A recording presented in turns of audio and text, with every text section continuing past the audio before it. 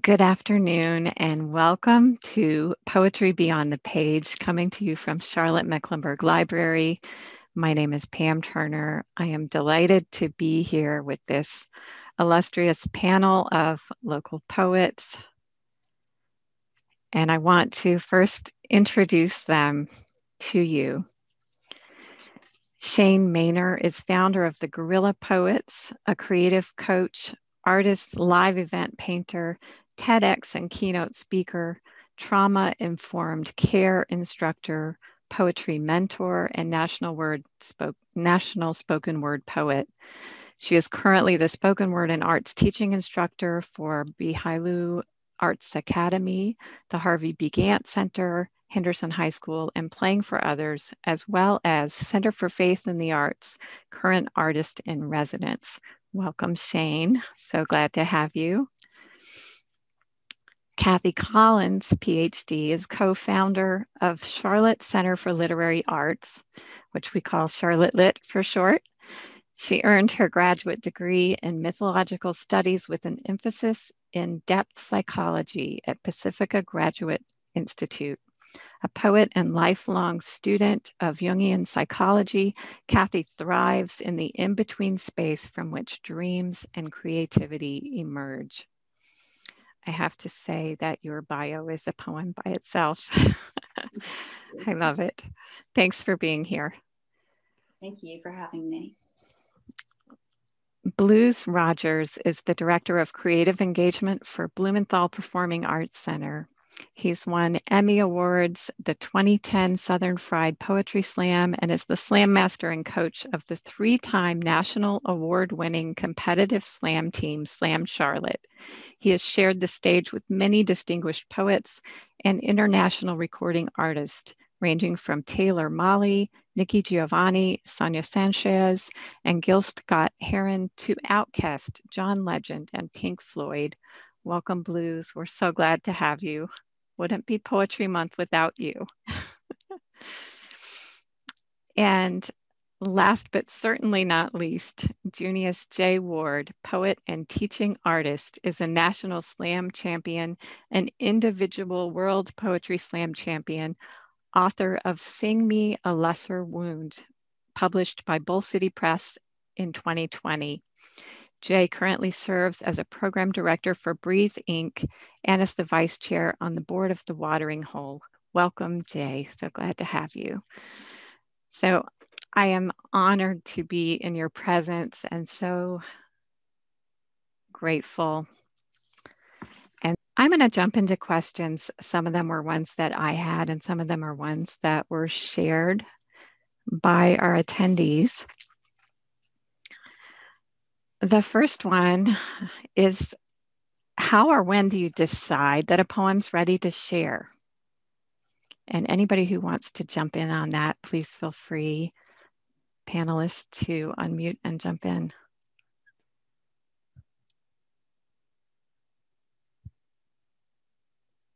You're going to have to call on us, Pam. We're going to be too shy. Well, go ahead, Kathy, then.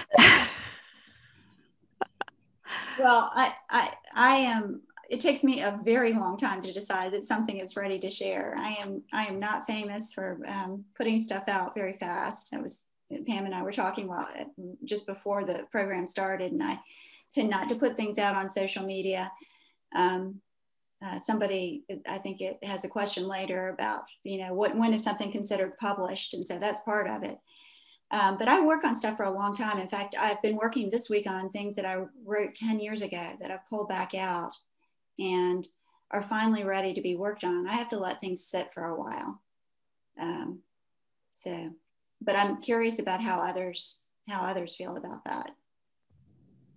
I think I work similar but different, because some of the stuff, especially this 30 for 30 challenge for Poetry Month, folks will just write a poem each day and then just throw it out there. Whether there's some editing, could be to question, but sometimes I write a reflection of things that are happening in the world and then just post it, and I won't worry about the critical poetry part of it. I think it's just something that I had to get out, and I just write it and then I just post it, and then I let it live as its own. But I think some of the work that we consider for a book or a chapbook or publishing, that tends to take a little bit more time, a little bit more work to kind of craft out. So it works both ways for me. Yeah, the Facebook stuff, it just, I write it and it's just out there, and it lives as it's supposed to live. I won't worry about if it's edited right or anything like that. But the other stuff that I really kind of want to take time and make sure the message is right, that could take, I don't know, a year, a couple months, just depends on the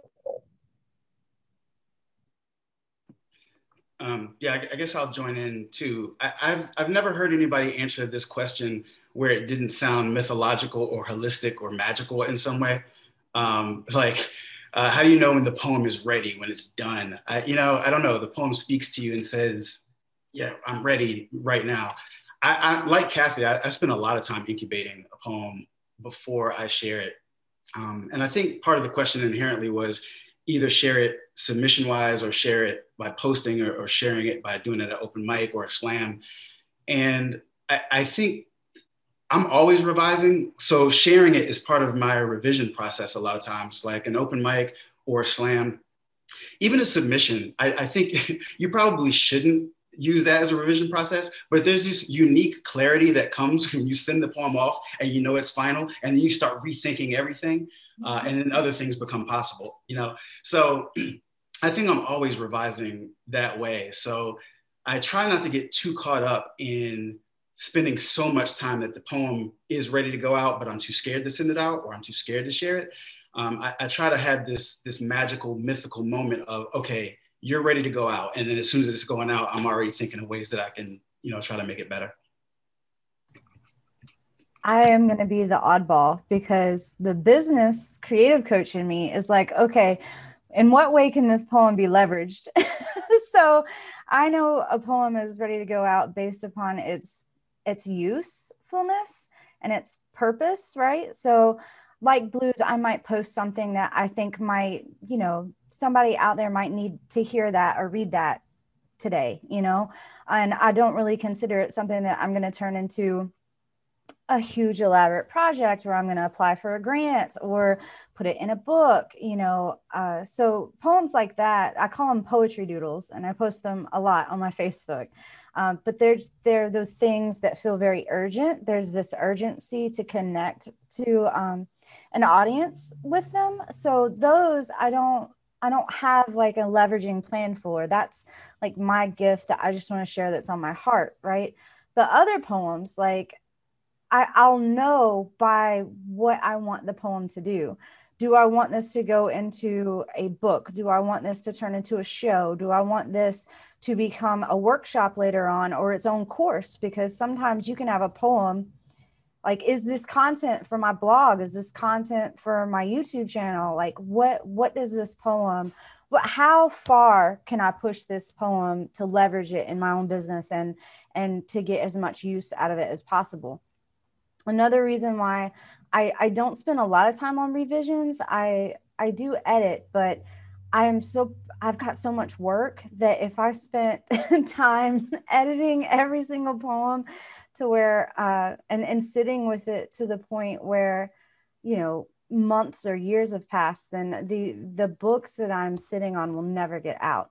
So I try to like build this relationship with intuition as well as like, okay, how can I leverage and strategize the use of this poem to be effective? And at the same time, listening to my gut and my heart and seeing, do I need to put this out here and move on, or do I need to spend some more time with it? So that would be my process. Thanks for that. I love the ways that you're bringing in mythology and intuition and other ways of knowing how, where the poem belongs and when. Thank you for all of that. So the next question we had is, how do I get helpful feedback, or how do I start to revise a piece of work that I've created? Does anybody want to respond to that?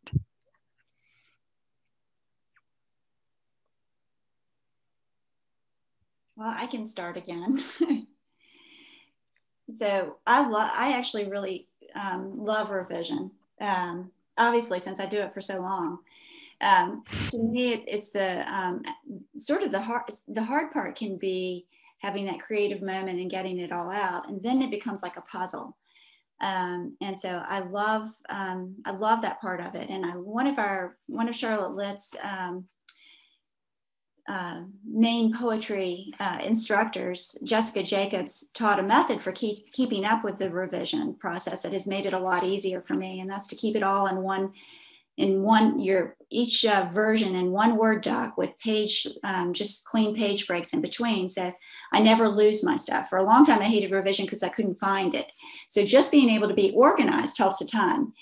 And of course, the big part of the revision process is getting feedback.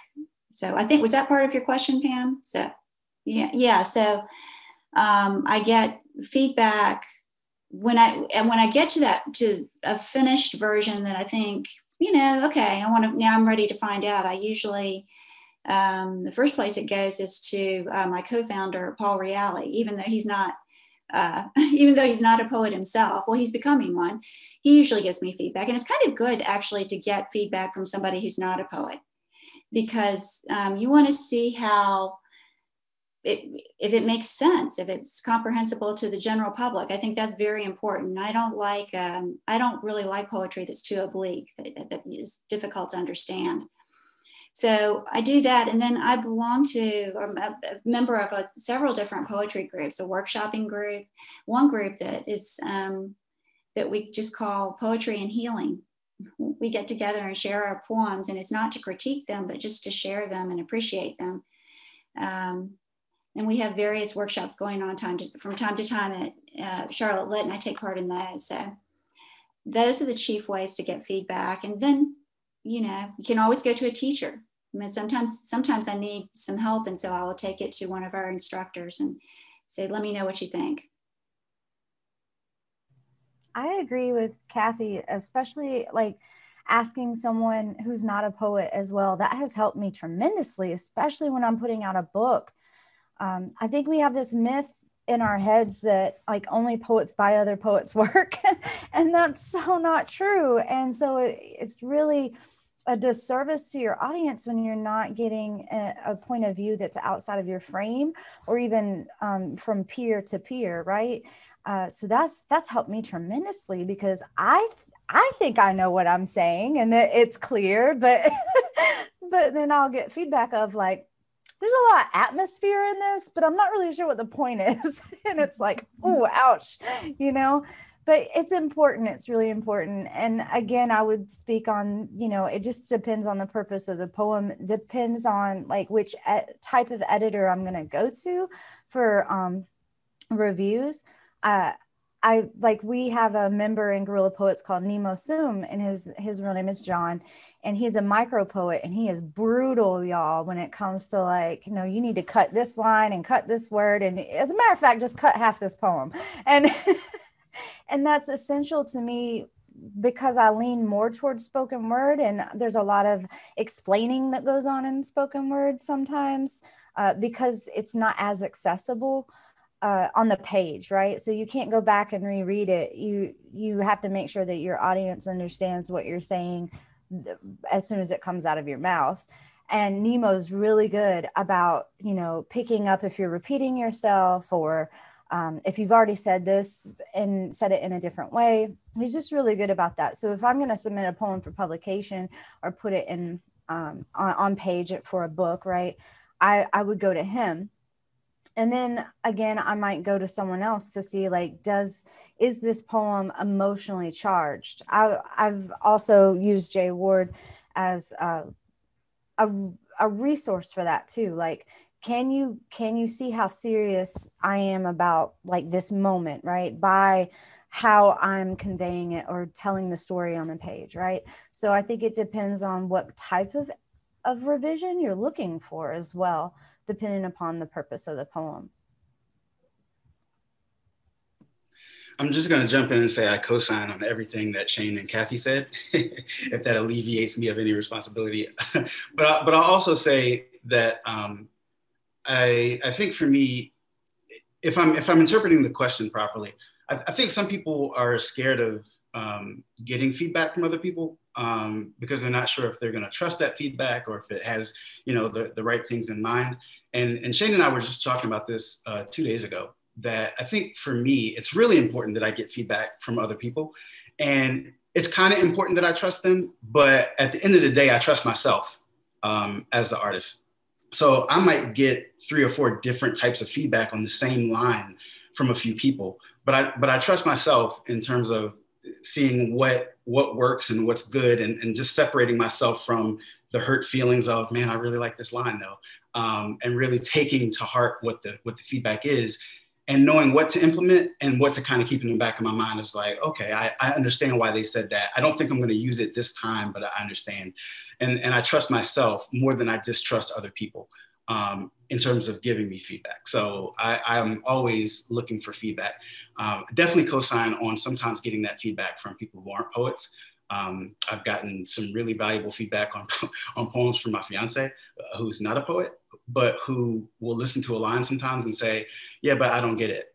I don't, and I instead of saying, oh, well, it's because you're not a poet. Like, no, like you're a person and the poems are meant for people, right? So it's valuable feedback just to know.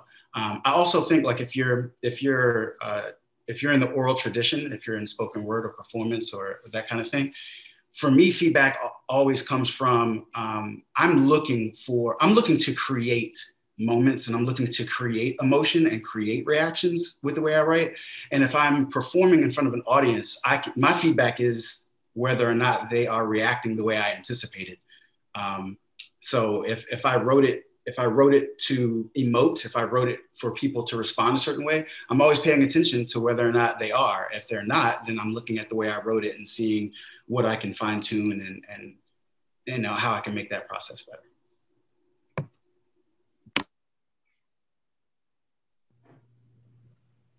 Thank you. Great responses.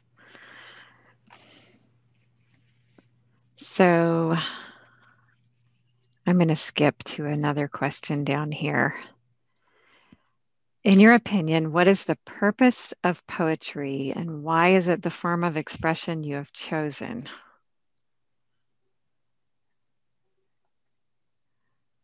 Jay's face is cracking me up. I'm habitually, at every question, I'm laughing at what Kathy said the first time. Like, you're going to have to call on somebody because we're all poets and shy and awkward. So one of us wants to go first. None of you are shy or awkward. Come on. I'll take that one since I've been running my mouth about purpose of poetry this whole time. So I think we all have our origin points, right? Almost like we're our own little superheroes, right? Every artist has their origin point where you started because this one thing happened. You wanted to express yourself, or you wanted to capture something, right? And I think as you journey through your artistic career or your artistic journey, whether or not it's a career or just your own personal development, right? You're going to run into people that are either going to project, what they think you should do with your work. And then also you'll see the effects of your work. So for me, the purpose came from when I saw that not only was it healing for me to write, but it healed others by me sharing my experience.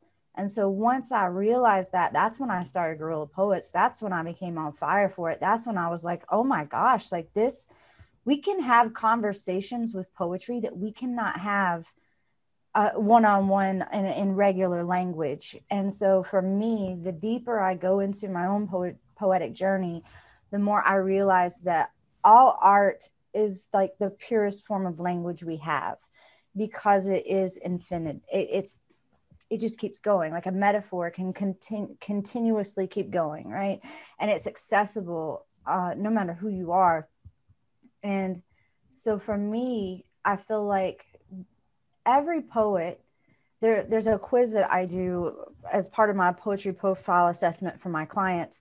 And it gives you like a more finite scope of like what kind of poet you are when it comes to like mission driven. So like there's philosopher, there's historian, there's the activist, of course, there's let's see, there's the magician, and that's like capturing those moments, right, and making an audience feel a certain way, like transporting them there to the moment. There's all these different like personality types that are like archetypes that will tell you like paths that you could take with your poetry. And I've seen that to be true, because poets do so much for the world, you know, and depending upon what your origin was and how you've unfolded your poetry, that's going to lead to what the purpose of your work is. I used to get really upset at other poets when they wouldn't be in school systems and they wouldn't be in the community, until I realized, oh, not everybody's a teacher and they don't need to be in this classroom because they cannot keep it together with these children, right? Like, so I had to really redefine the way I look at advocacy and activism. So and what it can look like. It doesn't have to be loud. It doesn't have to be extroverted. It doesn't have to be all of that, right? So I think when it comes to purpose of what your poems are, right, it depends on what your passions are. If you're heavily involved in the environment or animal rights, or just making sure that everybody's treating each other with more grace, right? Whatever your other passions are, combining those with your poetry, I think those are the doorways to joy and to fulfillment. So not everybody wants to tour. Not everybody, you know, wants to try to be poet laureate. You know, not everybody wants to slam in competition either. And I think sometimes we get pressured and we think that because this poet's doing that, we have to. But that's not really the case. So yeah, I just think whatever you care about, you combine that with your poetry and you're going to feel on fire for it, and you're going to feel fulfilled.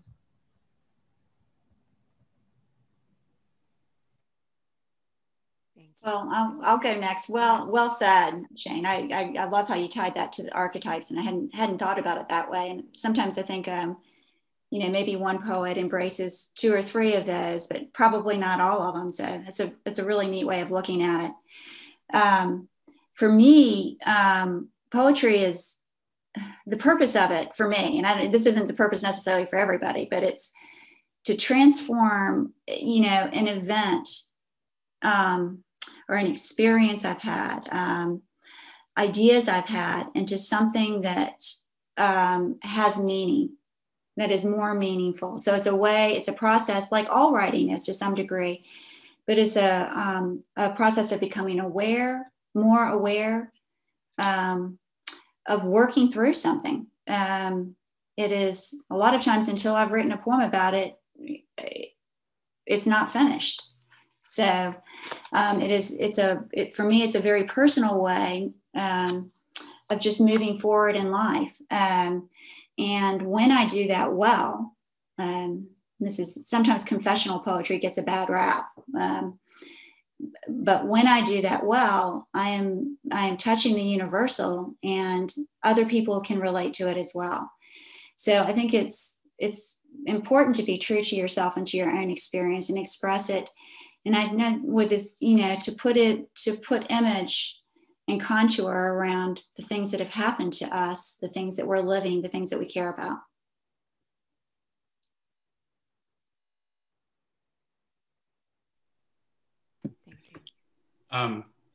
The great thing about going like 3rd or 4th is that I can just agree with what everybody else said.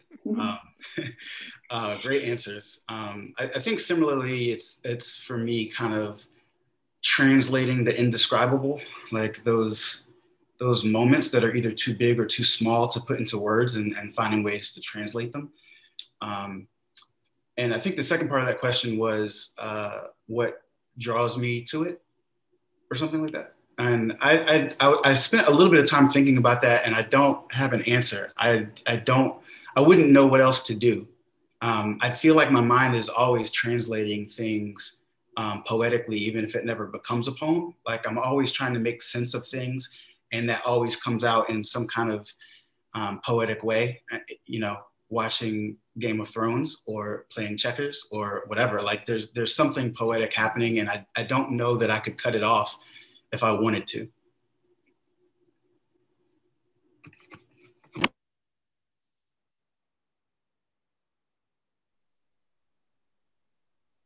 Thank you for that. I felt that, all of it. So let me go on to another question. This one is, what are the characteristics of a good poem? Or what are the characteristics of a bad poem? And does the answer depend on who's asking, under what circumstances, or when it was being asked of you? Yes. That one made me smile.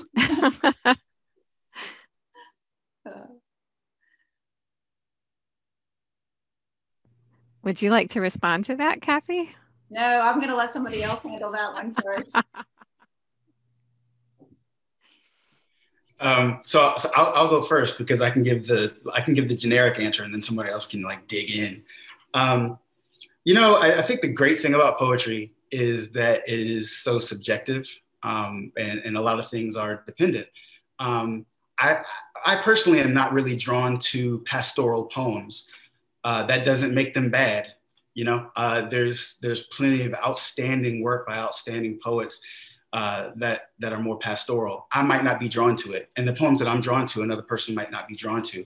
So the use of the word bad is difficult to maneuver, because there are things that a lot of people can agree are good, but not everyone agrees. But when we say bad, I think the connotation of bad is, to me, the only time I will call a poem bad is like, I don't know if you've ever been to an open mic night, or if you can imagine somebody going there just to have fun, and they are kind of making fun of poets by talking like this and saying that every poem sounds the same and I want the reaction because I'm talking, that person isn't putting any effort in at all. And I might call that poem bad because they didn't intend for it to be good in the first place. Every poem can be better. Which means there is some level of distinction of good, right? But then we get towards bad, I think bad is so subjective, it's hard to quantify. However, I know somebody will quantify it, and I'll hand it over to them when we talk about the characteristics of what makes good and bad poetry for them. I would definitely, we were just talking about this too, 2 days ago, Jay. And I have been on this huge kick, y'all, where I'm trying so hard to stop seeing things like this, all right? Like, oh, this poet's way better than me, or, oh, they're here and I'm here, or vice versa, right? And instead looking at it like, oh, they're further along in their journey than I am. So for me, what makes poems good or bad is how far have you stepped into your style? So instead of seeing it like this, see it like this. Like, what another poet might seem like a powerhouse, right? Whether that's on stage or on the page, and they're just getting published left and right, and they're getting all these opportunities, and you're like, imposter syndrome. But really, instead of like comparing yourself to that poet, is the only difference between successful poets and non-successful poets is because they have stepped into their strengths and become like more into who they are as a poet, right? And they've stepped into their voice and they've stepped into their style. If alliteration is your thing, how can you make it to where it's not cliche and to where everybody's expecting it? If you're a poet who rhymes, can you surprise your audience with the rhyme instead of sounding like Dr. Seuss? How can you take your strength, your natural strength, and make it to where it becomes like this thing that is in, like, your audience is in awe of it, right? Because you have stepped into that, and then you grow around that, So for me, it's not good or bad. It's more, are you beginner or are you seasoned? So you could have a poet that's incredible on the page and just make me want to bang my head against the wall when they get up to the mic. Does that mean that they're bad? No, and vice versa. I've gone to shows and picked up, spoken word poets books and been like, oh honey, no, and like set the book down because like you don't know what you're doing when your line breaks, you know. And it doesn't mean that either. So sometimes that's a factor as well. Like, are they expanding? And you know, anytime you expand your medium, as I would call it, right? Like I might be excellent at watercolor, but when I pick up oils, it might be a puddle, right? It doesn't mean I'm a bad artist. It just means I haven't learned that medium yet. So sometimes that happens too, where, you know, you think, ooh, when a poet does something and it's just because it's awkward and new for them, it doesn't mean that it's bad. I think every poem, my poetry mama, Devonna Wyatt, used to say that there's no such thing as a bad poem, just a poem that hasn't found its audience. And that has always stuck with me. I think we get into good and bad when we start playing the comparison game. And if we could just stop all that and take note of what poets we're drawn to and why, then we can look at, okay, now I'm finding my style and I'm finding my voice. So yeah, instead of here. Well said, both of you guys. And so I'll pick up on that last thing that you said, Shane. And that's it. I don't think there are, if there are any bad poems out there, they come from people who don't read poetry. And so one of the things that drives me crazy is when people write their first poem and want to publish it immediately, and they've never even read another poem. So in order to be a good poet, whatever style you prefer, you know, whatever you're working in, you've got to read and listen.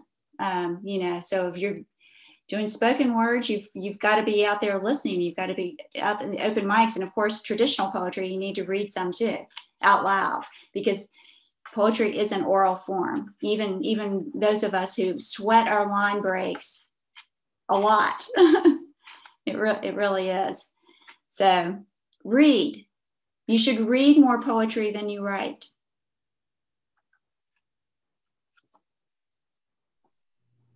Thank you for saying that. That's common advice for writers is if you're feeling like it's a writer's block, read more. Yeah, thanks for saying that.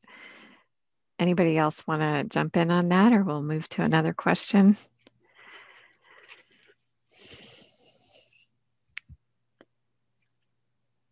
All right, so I have a question about publishing on social media. So what should I be careful about when publishing a poem on social media? And how would I prevent someone from stealing it? And then a related question to that is, if I post it, then does that mean it's been published? Anybody want to jump on that?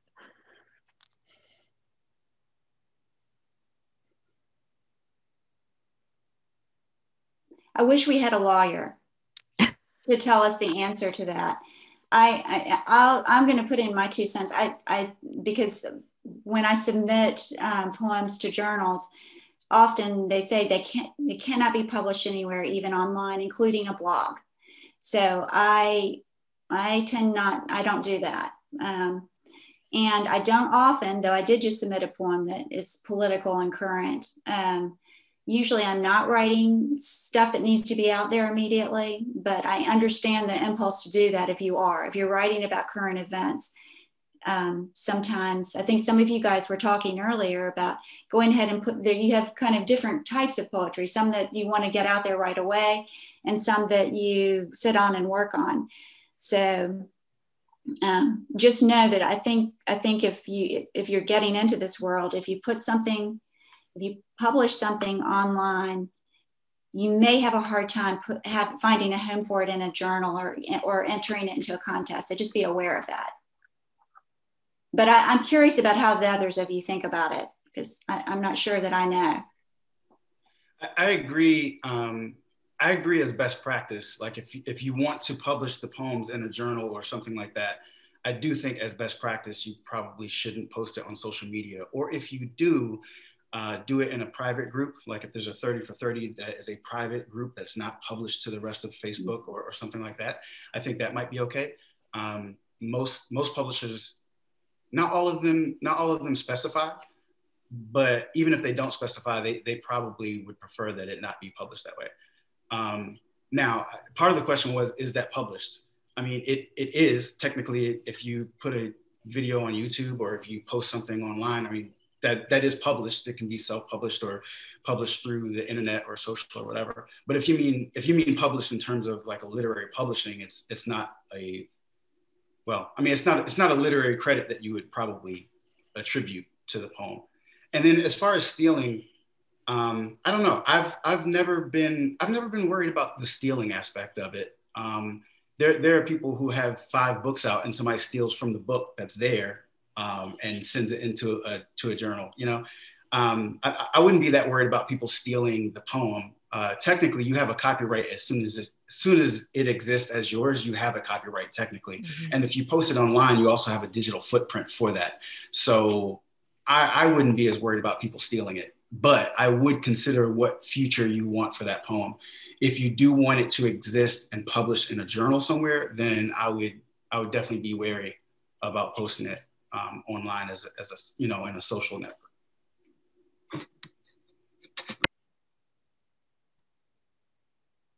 I'll say this too, like you can also do a search on social media and then take that post down too. Because when I was a youngin' and I was all eager, I posted everything. And then I was like, oh, I'm not that important. It's not like they're going to find it. Like my page is private. No, they found it. And they legit told me like, this was already posted on your social media. We can't publish it. And I was like, how did they know? How did they know though, y'all? They know. So if you have a poem that you have already posted, go back and take it down before you submit it. Also, I've been playing with asking a few publishers, does it matter if, like, let's say you posted the first version of that poem, but now the poem kind of looks completely different after the revisions, right? Does that still count? And that depends on the publisher. Some have said yes, some have said no. So just good practice that if you're going to submit it for publishing, just don't. Just don't. It's easier. Yeah. So I'd be really excited if somebody actually wanted to steal my work. I agree. That's very flattering to think someone would want to steal it and put their name on it. Well, thank you for those thoughtful answers. That was great. So I want to move to, what is your favorite way to get your poems out in the world, whether that's through a book or a journal or a live performance?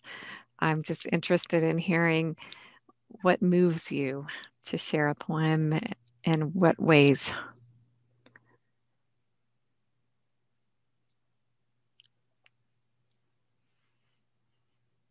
Shane, you've got the big screen. You should go. The pressure's on. Okay, so I love publishing. I love working with a publisher. I've had books with a publisher and also self-published.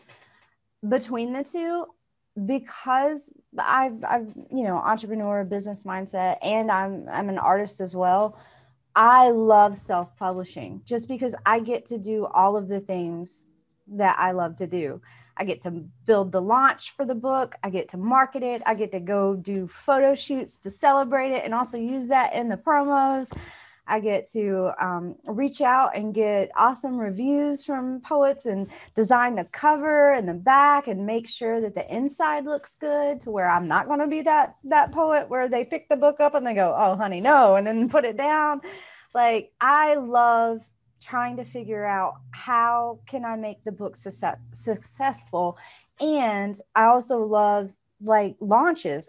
How can I do the show based around this book without it being boring and without it being like just another book reading where you come hear my poems and then I sign some books and then we all go home? Like, no, how can I incorporate all the other artists in Charlotte? How can I get visual artists involved and dancers? And now, we've got this whole production going on. I love little gifts in the pre-sales. Like for the book that I'm getting ready to launch this month, I was like, oh, it's about wanderlust, right? And all these poems about being on the road. Can we add in like fuzzy dice for people who, order the pre-sales? I went and ordered maps online. I don't know if y'all know this, but you can get maps for free through the state. And I ordered all these maps from like Texas and North Carolina and Tennessee, and that's what the books are going to be wrapped in. So I love that aspect. I love the whole creation of the process of going through the poems and turning it into this big production, right? And it being like a celebration of the work. I think that's what excites me, is that it becomes like this celebration. And I just can't do that with a publisher a lot of times, because they have more control than I do, sometimes even over the book cover. And I'm like, as a graphic designer, I'm over here like, can we negotiate this book cover? Please. So yes, for me, my favorite way is launches, because I also get to do spoken word too. I get to perform the pieces on stage. And that to me is always, I love being on stage, because it feels like I can surrender to the poetry and become the poem on stage. And I just feel so amazing when I get off stage. I know something beautiful and holy is happening on that stage every single time I get off it. And so I get to do all of it when I launch a book. I feel very lucky to have been at one of your book launches where you had all of those elements going on. That feels really special, as now with us coming out of this pandemic year of not being able to be together and do that. Yeah, that's a beautiful thing. Anyone else want to talk about how they like to get their poems out in the world? I want to hear from Blues. I don't want to put him on the spot though. No, I just did. It's a little different for me, depending on what the poem is. When I was working with the Hornets, that was very fun, because you're talking about arenas and a lot of stuff online. So there's a lot of eyes, but you're not writing for a poetry audience per se. You're writing for a very specific audience, and that's sports. And they could give a damn about the poetics of things. They just want to be inspired and want to be pumped up. So your writing tends to be a bit different. It's very challenged. You can't be so wordy. Like, you can't be too flowery, because they're not there for that. You have to get to the point. You have to get to the issue. You have to put the urgency inside of the work. So that's very fun. And then when the Panthers won the NFC Championship, you get to see your work go up on that big screen, through the voiceover, through the poetics of it. So it's a different scale, as opposed to some of the books I've done. But I think there's more heart from the actual publishing of books, because people want that for that specific reason, that it's your work and your words and your ideas, not necessarily for a team. It's about you. So it's fun. It's really fun. And to backtrack to the publishing of a work, the Michelle Obama poem that I did, it went viral. I say viral like this because I have friends who do in the millions. Mine was just like 40,000, but I was proud of that. It was a point where it was a proud moment when someone posted the poem without giving me any credit. So I guess that was like stealing, but I was like, yeah, okay, I've made it. So this is like very weird, but yeah, I think it's in those moments when you put stuff out there. I'm very, out of the group, I'm probably more social media minded, lean more that way, which is how I do things, because it takes me a long time to get a book together. And I'm so used to having all this work stacked up that I'm just like, I gotta let it go. Because I come from I'm a hip hop artist, and I've sat on 3 albums that we didn't put out because we had to do all these things before the album and the music could go out. And a couple of years go by and then the music's not even relevant anymore. And now you have all this really creative talent and work that you put into it. And it's pretty much just sitting in your room or someone's computer collecting dust. So I've learned to just be like, you know, some things you gotta let go. Some things you gotta just put out there and see what happens. So for that part of it, I like that. I like to just be able to create something and throw it out there. I just recently, like yesterday, signed a book deal. So I'm sitting down with this process of this thing. And again, the idea for the book is 3 or 4 years old. So it's finally got to this point where I can put it out that way. But yeah, I enjoy, like Shane, I enjoy the process of creating all that. I can be impatient because I don't like to see things go to waste. And I think what we all do is a resource to folks. And sometimes we can get a little selfish with ourselves and our resource goes to waste. And, you know, someone might need it in the time that they do. But it varies. It varies.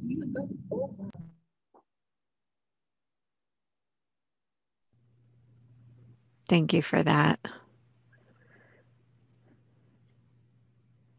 Yeah, it's important to remember how some things are time sensitive and may have, the time can pass and they could be lost.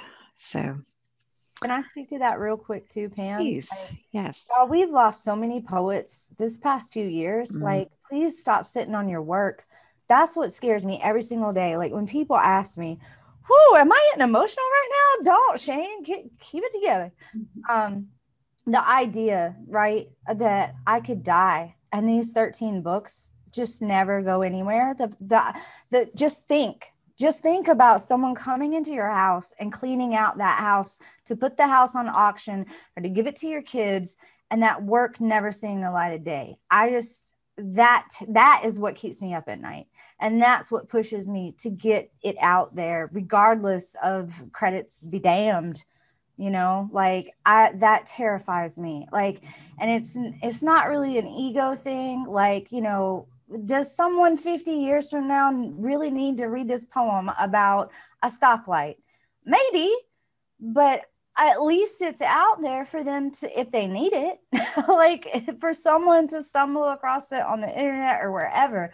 Like I have even gone as far, y'all, as to appoint someone to where if I pass, all my poems go live online, just and there it is, you know, because what am I going to need, you know, book sales for at that point, you know, like, but at least it's there, right? But like that idea, if you want to be motivated, just think about that. Just think about somebody coming into your house and just throwing all them papers away, you know, but putting the laptop up, cleaning it out and putting it to the Goodwill store. Think about that. And that'll make you move. That'll make you do something. Yep. Now it's getting real. That's true. That makes me want to go to this question, and this may be our last because we've just got about 8 minutes left. And thank you to Bernice for submitting this question. Is poetry like love best when shared with others? That feels like a natural follow-up to what you were just saying. Well, it does feel like one. I'll answer that, and by way of kind of answering the last one too. My favorite way to, I guess I like small groups, and I do readings very occasionally, big group readings, but really what my favorite way of getting my poems into the world is within small groups. So whether those are workshop groups or my poetry and healing group or just a group of friends, because the poem wants response. And by that, I don't mean applause or even purchasing the poem, but it wants conversation around it. And so my favorite way of sharing what I have is to be with a small group of people who can talk about it, and I can talk with them about their work too. I would agree with that as well.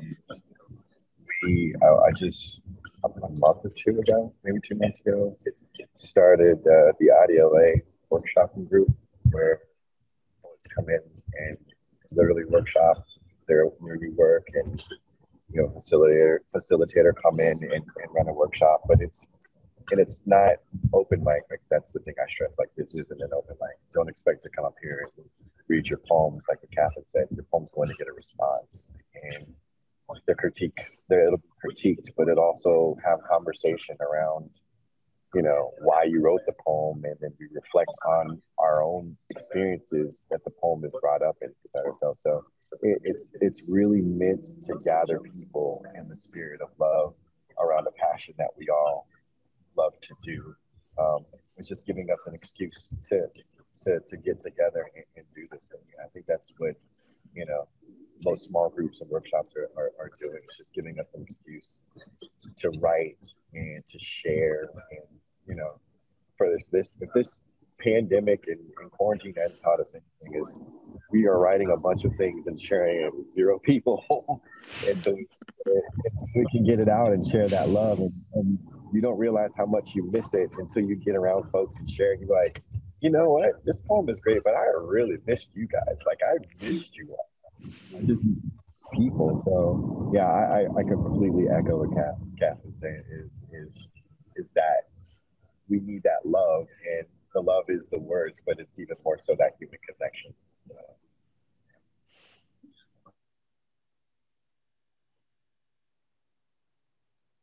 Yes, 100%.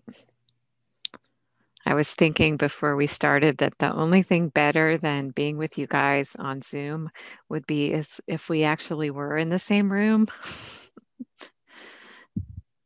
It would be awesome. Next year. Yes.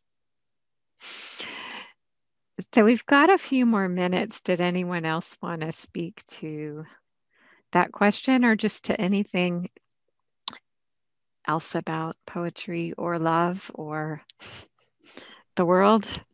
I want to piggyback off of all of that too. Like, one of my favorite things ever is after a show, or no matter what it is, right? Whether it's like an open mic or workshop or a slam, whatever, a feature, is the conversation that happens outside of the venue, of all the poets hanging out and just talking about art and life and what's going on. Like, that is what I miss the most from, just what the pandemic has done. So, and I've seen that transfer over even into like the Zoom realm. Like, there's a group that we were fortunate to get together with for some poets that are in New Mexico, and they open up Zoom rooms at night just so poets can just be together, and no one really has to share their work or anything. They could just have those like meaningful, deeper discussions around the work and about what it means to be a poet, right? And how our lives are, and some of the things that come up for us that don't necessarily come up for other people. And I miss that. I miss being outside of Petra's and being outside of, even the Blumenthal, and just talking to poets before getting up on stage or after. I do. I miss that connection, that conversation. But that's all I wanted to say about it.